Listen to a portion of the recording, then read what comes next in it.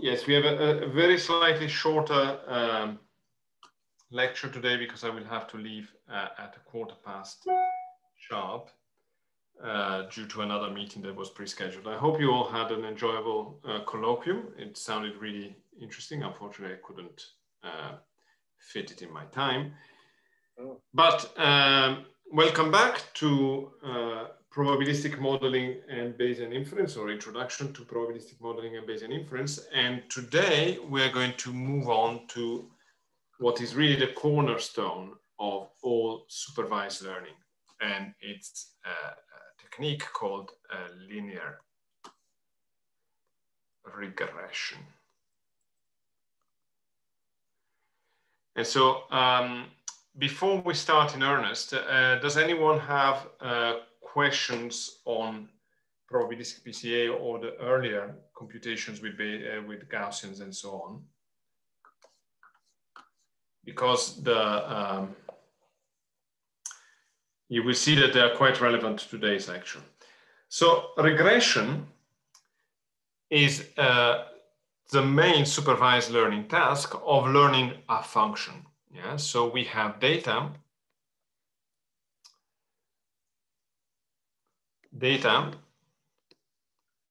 Unlike what we were seeing in modeling directly distributions, where the data are all the same in some sense, here data is made up of pairs, which traditionally we will call X and Y. And the task is from multiple instances of X and Y, with I equals 1 to, say, big N, learn a function that predicts Y from X. Matteo, is there a problem?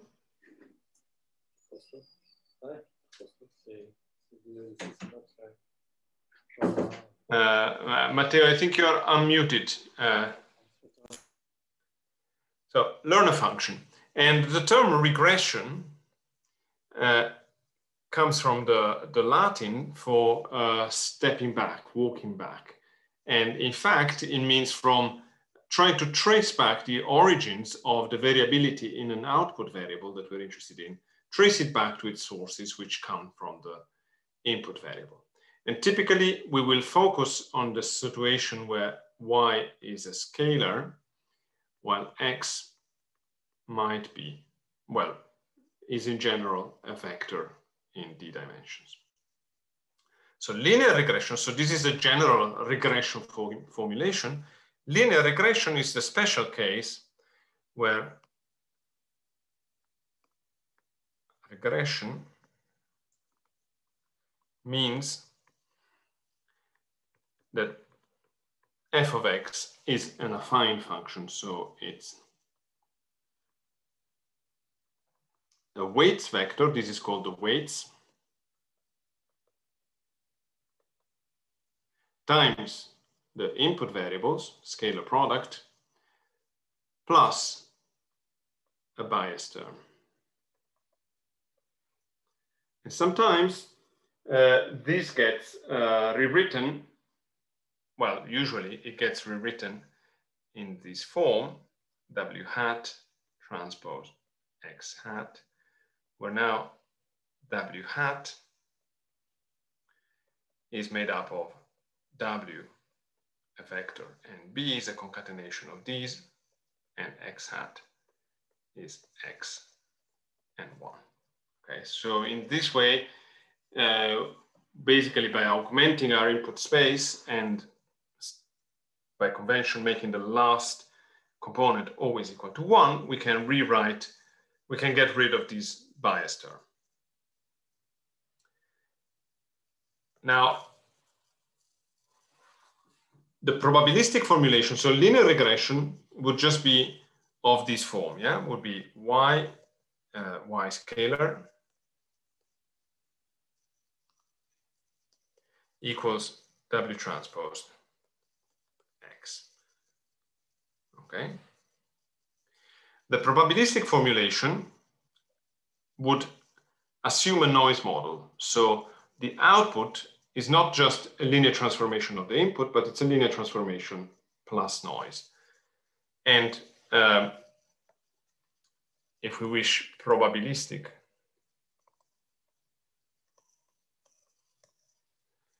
linear regression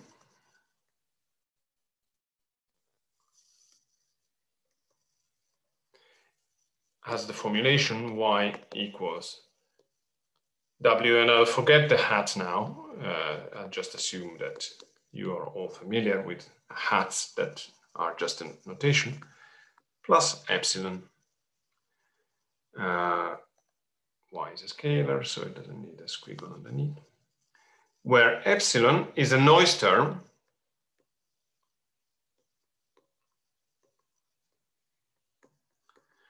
with a noise variance, sigma squared.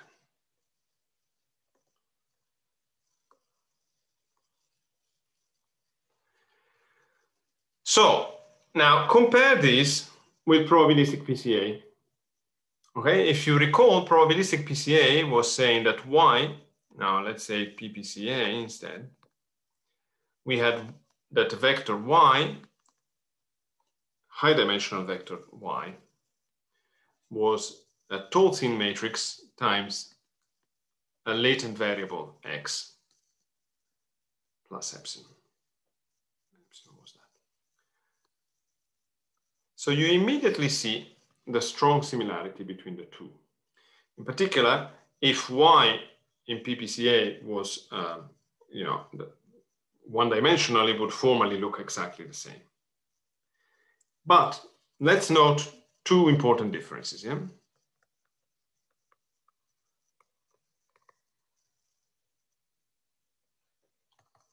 Okay, so the first one is that PPCA is a dimensionality reduction technique.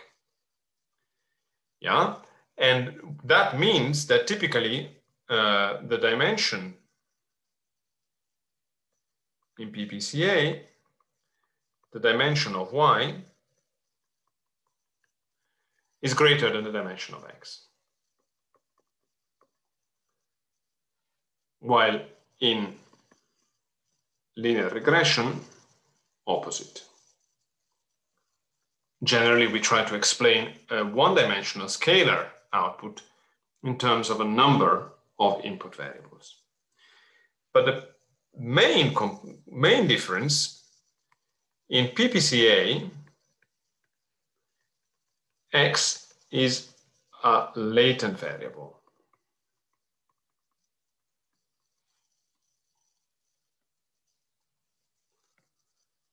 While in linear regression, x is observed.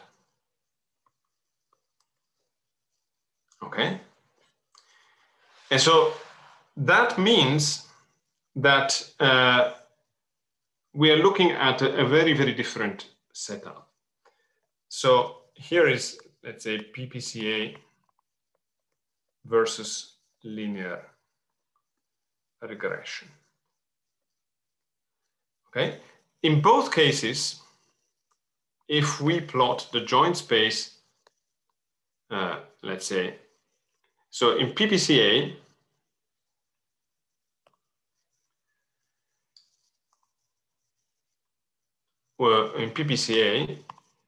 we'll be looking at, say, a two-dimensional y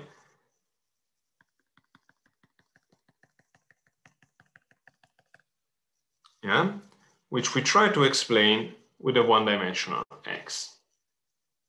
That would be PPCA. Yeah? So this would be Wx, W would be a 2x1 matrix, and X would be a one-dimensional thing. And here there would be a bias as well. So this is the PPCA picture. And notice PPCA can also be recovered as a least squares problem. In fact, the original PCA was a least squares problem, and you would find the hyperplane or the low-dimensional subspace such that the sum of the orthogonal projections would be minimal. Instead, in linear regression, linear regression. We have an x variable and a y variable, and we might still have a cloud of points that we're trying to fit with a line. But this time, if you see, you know, the error term is just in the epsilon, in the y direction, yeah? So the least squares problem, if you wish, would be to minimize the sum of the vertical distances of the points from the regression line. So it's a different setup, subtly different, but it's different. And so, you know, last comment about PPCA. The reason why there are no errors, why the errors go only in the vertical direction in linear regression, is because the x values are precisely observed. There is no noise whatsoever on the x values. We are conditioning on them. So many times when I talk, for example, with biologists, and I talk a lot with biologists, or people that have a little bit of a statistical background, but not a very deep one, they would try to do linear regression because that's what people know. And they would say, but I also have uncertainties on the input variables. Well, if you do have uncertainty in the input variables, you just can't do it in linear regression. What you need to do is to consider the joint variability in y and in the output and the input and do a probabilistic PCA. Okay? Now, back to linear regression and the nitty-gritty of linear regression. So we'll kind of, if I can wake up my pen, yeah. So rest of today, we'll do some calculations. Are there some questions here before I start the calculations on the differences between linear regression and PPCA? They look very similar, I agree with you.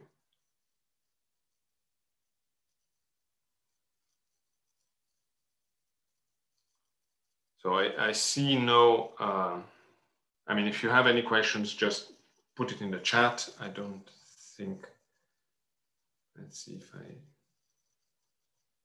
no, there's nothing in the chat, so I guess I can be relatively safe.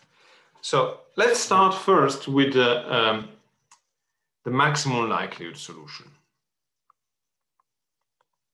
So before doing anything Bayesian.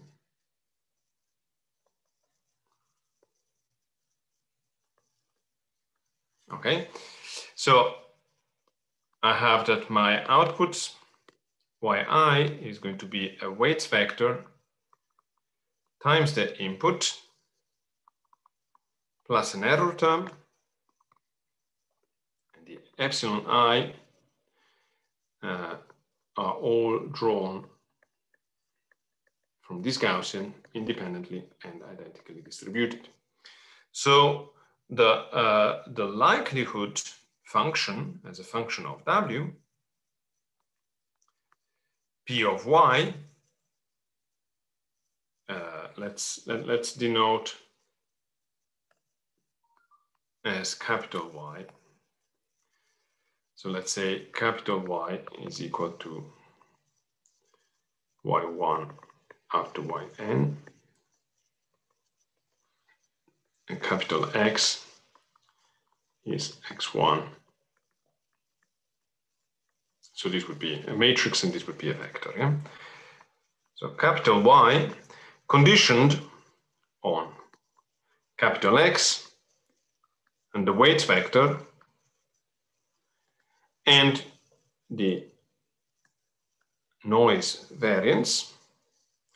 Well, since they are IID, then this factorizes as a product, and I will have a product of P of I.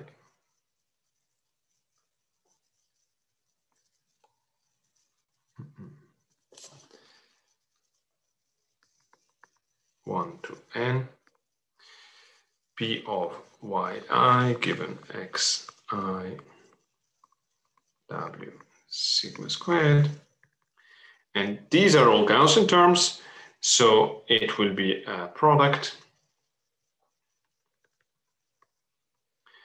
of, well, there is going to be a normalization constant.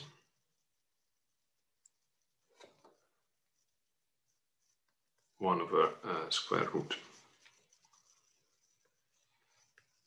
2 pi sigma squared. But that's fine. And then I have an exponential minus a half xi minus, yi minus w transpose xi squared. And now it's a product of exponentials, so it would be the exponential of the product. I will get this to the power n.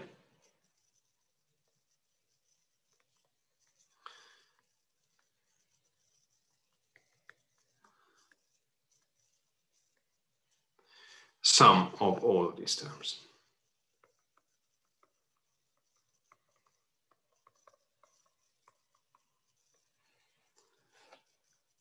So now we normally proceed by taking the log, and the log likelihood,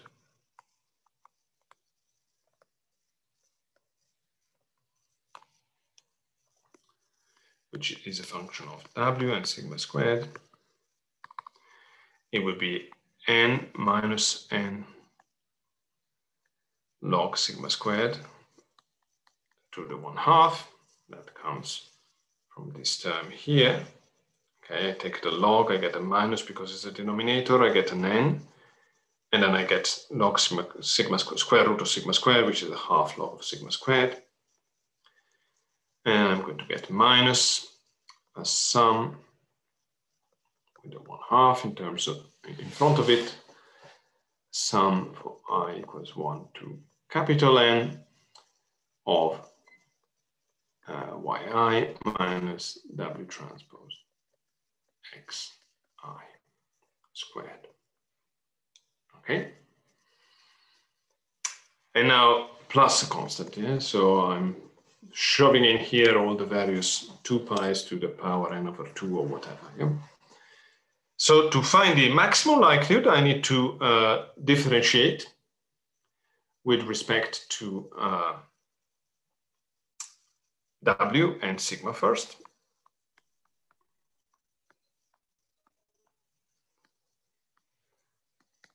Okay, and I have to differentiate this square.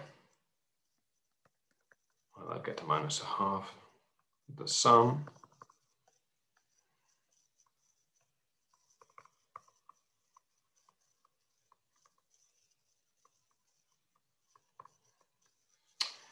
And then that's the derivative. So I get a 2, and then I have to differentiate these, and I get a minus, which cancels with that minus, xi. So this is the gradient, okay? And if I solve it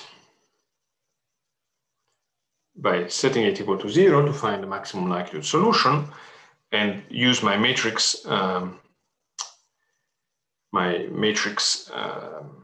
formulation of big Y and big X, I will get that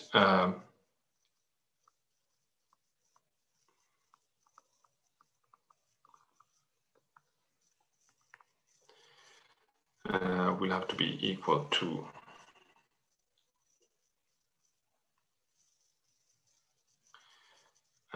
y and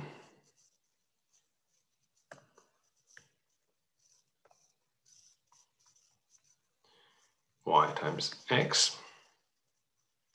And so I get that w, I have to transpose both sides. So I will get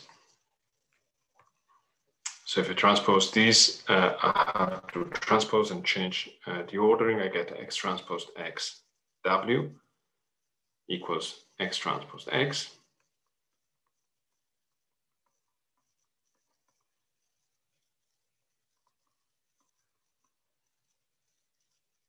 Okay. Now, sorry, transposed here. Now notice this inverse, okay? This is the inverse of a matrix, and this matrix is made up by taking the product of two matrices that are made up of stacking n vectors. So in general, the rank of this matrix is going to be the bigger between D and N. No, the smaller between D and N, yeah?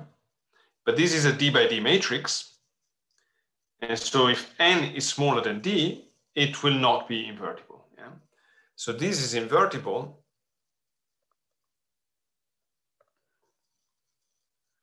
only if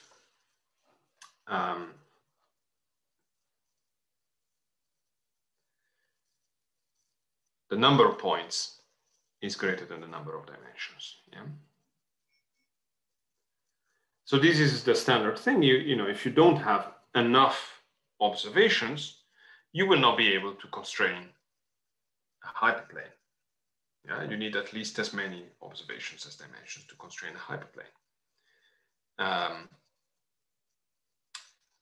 It's in machine learning is also called overfitting. So it's telling us that the optimal solution will go through the data points exactly, and that will return a degenerate solution. Yeah. So this is the overfitting case. You need to have at least as many observations as the number of data points. Okay. Any questions on the calculations for the mean of logistic regression? Maximum likelihood, so no, I shouldn't say the mean, the maximum likelihood solution for the weights of logistic regression.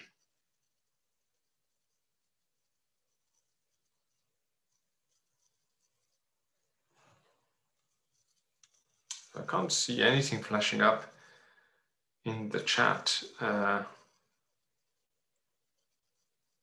which is a bit surprising because you used to be incredibly communicative until last week. I don't know what happened during the weekend. Hopefully nothing too dramatic to silence you all. Anyway, so assuming this is all clear, then we can compute. So this equating this gradient to 0 gives us the maximum likelihood estimate for W. What about the maximum likelihood estimate for sigma? We need to compute the other derivative.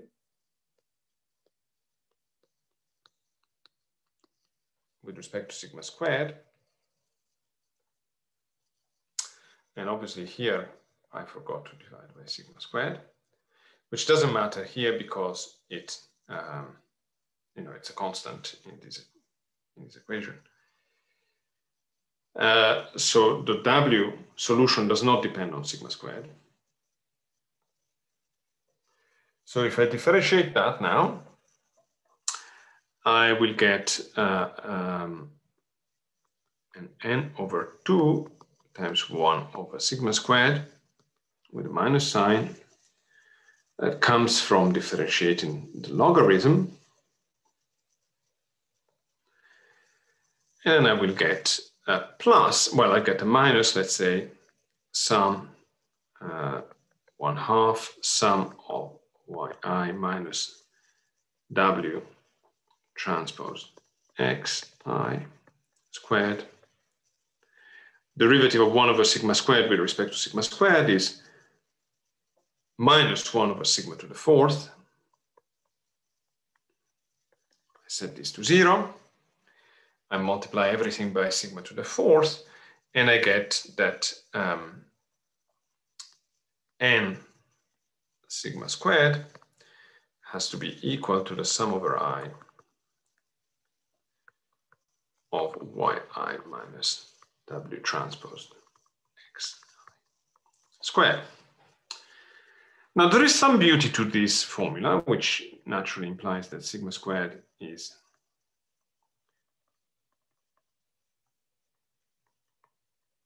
the whole thing divided by n.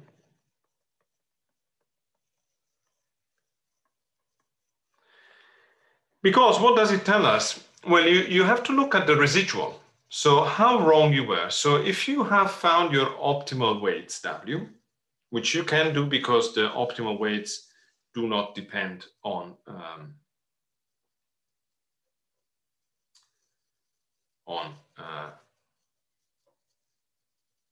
sigma squared.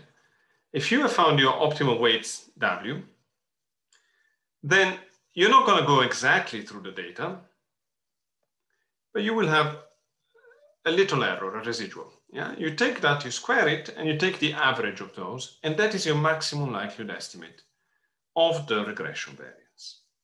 So it's the average of the square deviation from the regression line. Okay, this is all makes sense? Does anyone want to ask? Excuse me. Yes. In the previous section, sorry to ask it late, I couldn't find out what is the relation between the invertibility of the matrix with the number of points and dimension. Yeah. Good point. You see, X, so this matrix X transpose X, which we need to invert, is obtained by multiplying these two matrices X. Yeah?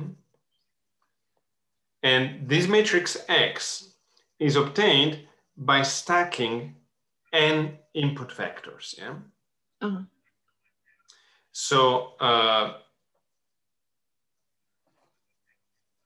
its rank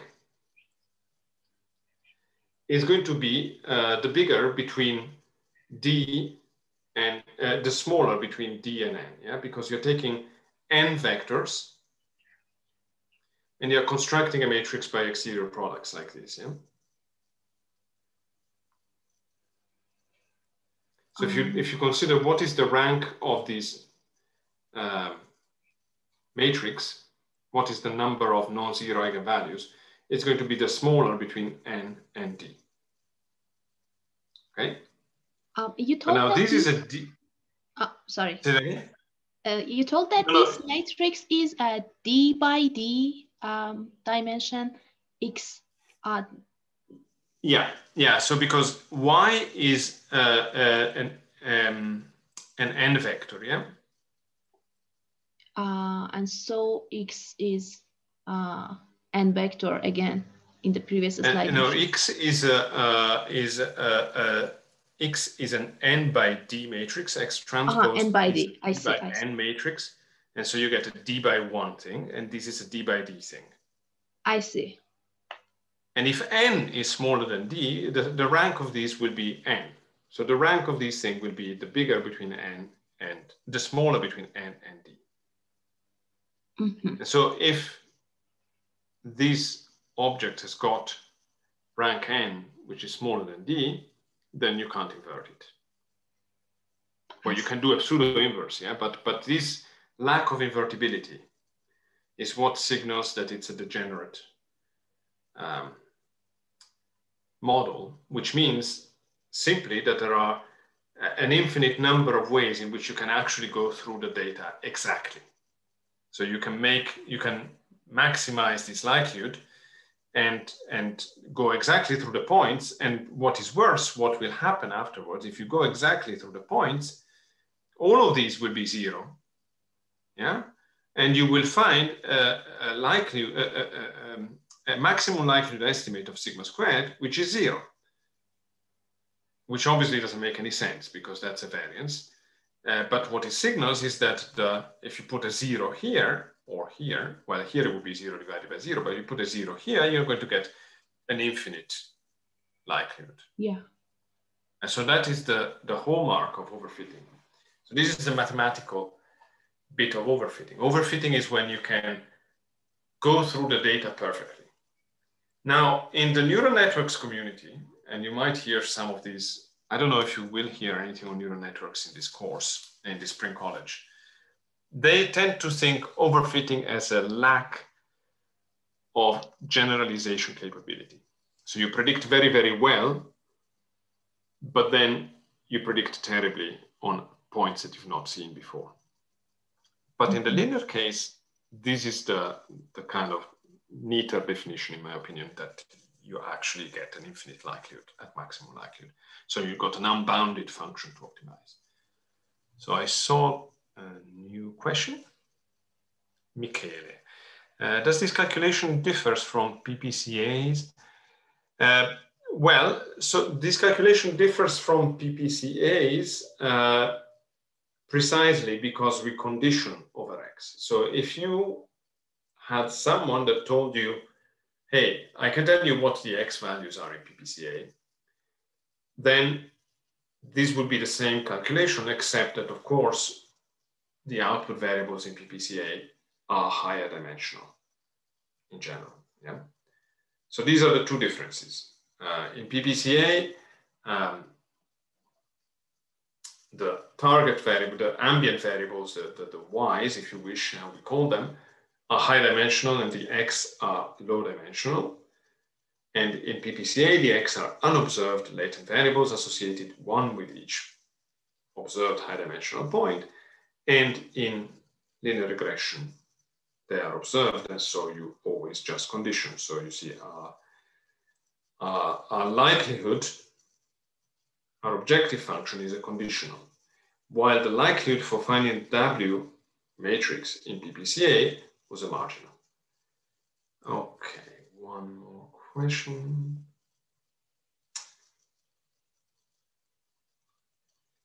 Okay, but the higher dimension is just the absence of the invertibility request on X.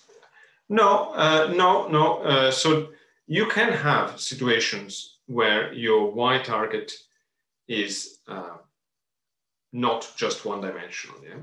So this would be called multi-output regression.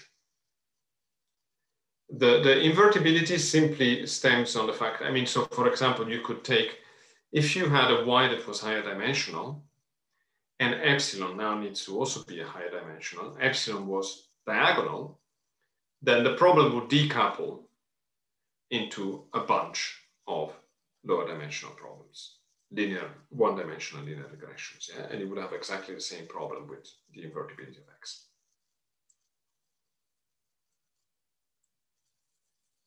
Okay, any more questions on the maximum likelihood of linear regression?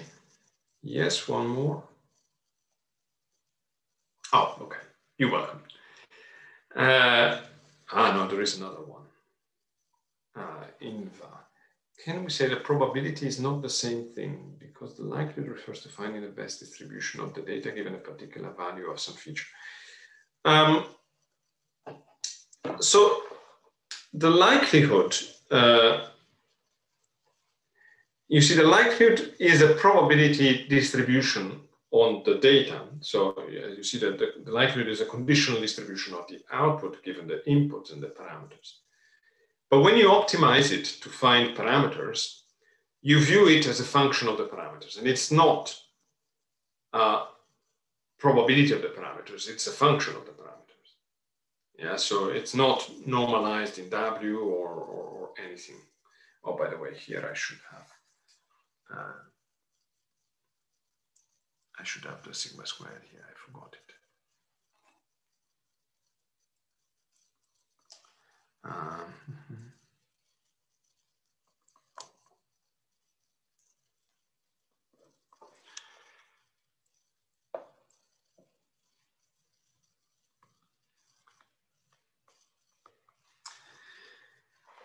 Yeah, so you see it's not a function, it's a function of sigma squared. It's not a probability of sigma squared.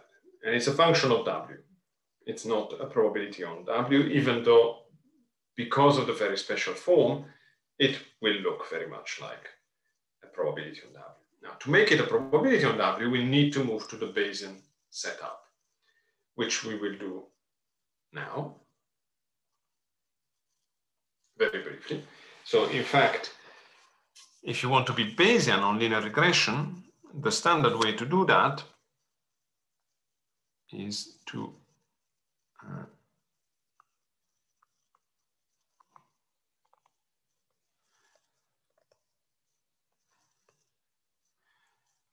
place a prior on the weights. So the Bayesian linear regression still has the same conditional distribution, P of y given x, W and sigma squared, is still Gaussian with mean W transpose X and variance sigma squared. But then you typically will place a prior distribution over the weights.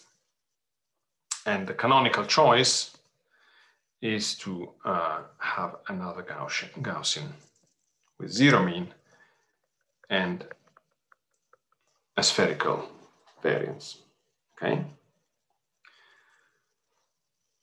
Now, this is now a setup that we've encountered a few times, so I'm going to leave it as an exercise.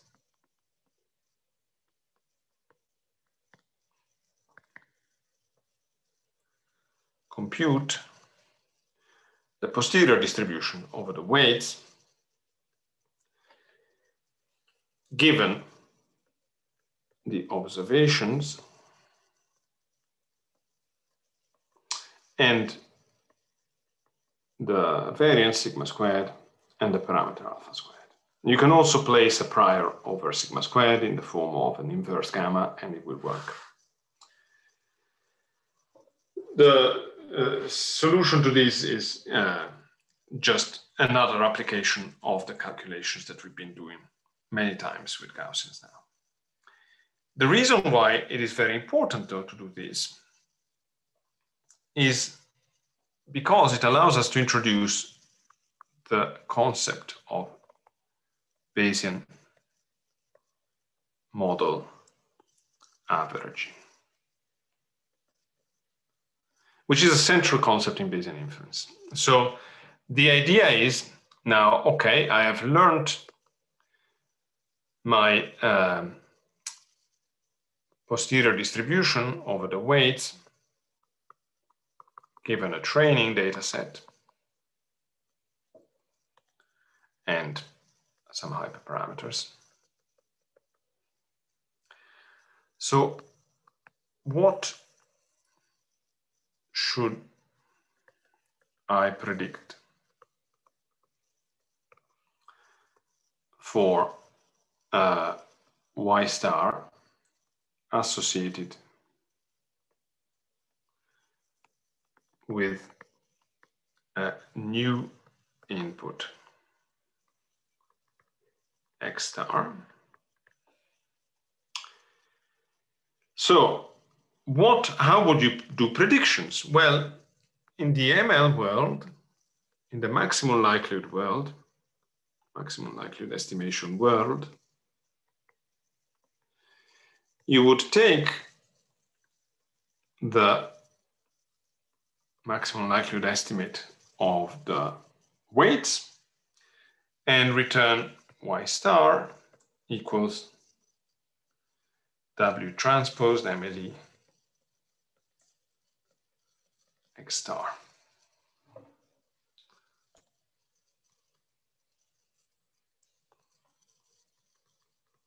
Let's put the input stars at the top. So what you would just do is a plug and play. Yeah, you would say, okay, I found my W once and for all, and I would just use that value. In the Bayesian world, excuse me, what about the noise in the maximum likelihood? Yeah, because in prediction, you see, sure, if you were to give draws, then you would add a little bit of noise. But if you ask, what is my expected value of y? then the expectation of the noise is 0. Yeah. So you would just plug the new input into the linear formula. Okay. But in the Bayesian world, you would consider the noise, and not just the noise in the observation, but you would work out what is the probability of y star given x tilde star and the data, the training data. And obviously these various things. So how would we do that? Well, we would apply Bayes' theorem.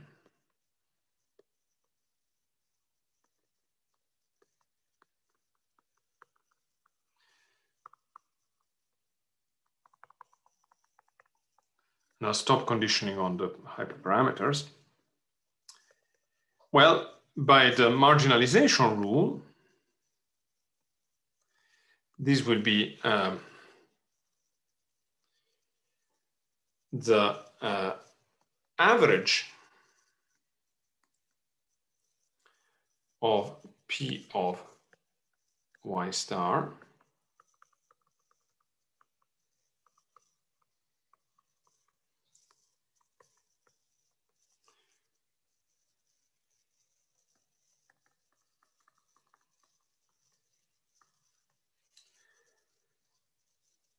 You see, if I know W, so if I'm conditioning on W, then there is no dependence of the new Y on the previous Ys. It's all summarized through the posterior distribution of W. So this is what is called Bayesian model averaging.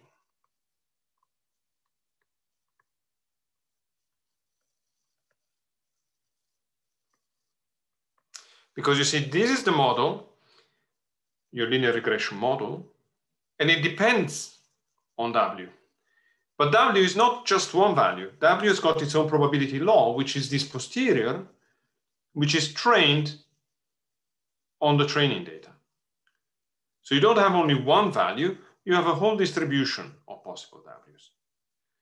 And Bayesian model averaging averages out the predictions of all the models in this ensemble using the posterior. So going back to our little pictures, MLE, this is a training data, would fit a single line, and then it would predict for a new X, it would predict something here. This is MLE. Bayesian, given roughly the same data, we say, well, there are many, many possible lines that go through here, each with its own probability. And then when it comes to X star, it will say, well, there is a whole distribution which is somewhere here. It's got mean that is likely to be exactly the same and will be exactly the same as the maximum likelihood prediction, but it also quantifies its uncertainty. So this is Bayes. Now I saw there were a couple of questions flashing up, which we'll address right now. Can you go to the slide before? Yes, of course, I can go to the slide before. Yeah. So all I'm saying is that maximum likelihood, you content yourself with a single value, and that's it. You use it for all your predictions. Yeah. Professor, I have a question. Yeah, please. The probability of W provided the data points, does it depend on sigma square? Yeah, it does. I said that I would omit it. It will depend on sigma squared and also on the prior. Okay. I'm sorry. Yeah. So this one depends on sigma squared, and this also depends on sigma squared and alpha squared. Yeah. Yeah, I just didn't want to keep conditioning on huge sets. Okay, any more questions in the last -1 minute?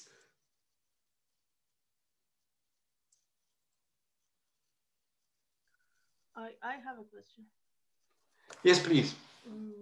As you say, the using Bayesian give us a range, a spectrum of W's, right? The distribution of W. Then how does it affect the test data? Yeah, it affects the test data because which one of the W's should be, does it use for the prediction? it uses all of them. It averages them out in this way. So the prediction is done by computing an integral. If you prefer to do a sampling way of a Monte Carlo approximation of this integral, which you would have to do in many complicated cases, but in this case you can do it analytically, then you would be drawing W values according to this posterior and draw a bunch of lines, and then you will get a histogram of your possible test outputs. Doesn't it make it hard for us to know which one is better? You know, you get the average. It's, you see, it's almost a philosophical shift. There is no such thing as better. There isn't a single answer. I think I'm actually quite convinced that in most scientific setups, there isn't a single answer. There is always some uncertainty.